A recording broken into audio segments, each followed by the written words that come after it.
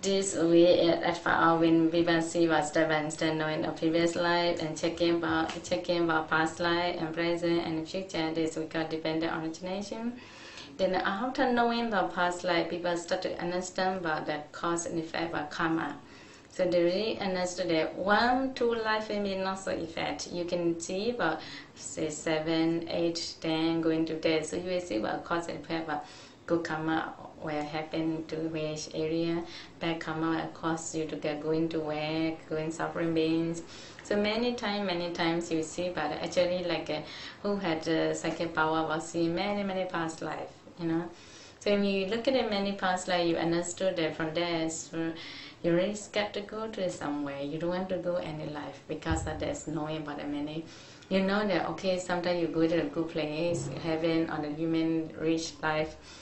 Also cannot last for a long time. When lifespan finish, everything you had to depart, you had to separate and go in another life again, suffer again, you know, up and down, you had to go many times. So now wherever you want to go, you have experience in this 31 planes. Wherever you go, you will know that the suffering and the feeling also for a while. After for a while, you have to let go.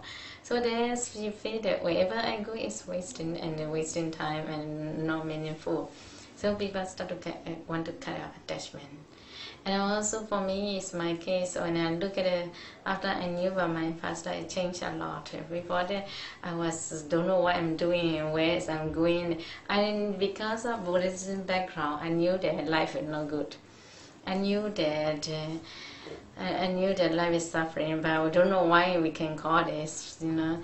After knowing about understanding about the seeing about vipassana, rising and passing, and the dependent origination, and that you really feel that life is really meaningless, you know. And also I feel that my duty come here to share all the dharma, spread all the dharma. This I feel very happy. I have some duty to doing about good things, you know. The dharma is very good for us to spread to others. That duty make me happy. Sometimes there's feeling, and also I don't want to waste my time to be and doing other things without dharma. I want to be associated with all the time dharma, with the dharma, and I want to teach the dharma to the others, spread the dharma. I'm not expert teacher. I'm not really good in the teaching, but I also don't know many things. Didn't know much there, but I know a little bit. But I want to share. I feel my duty is this to do it.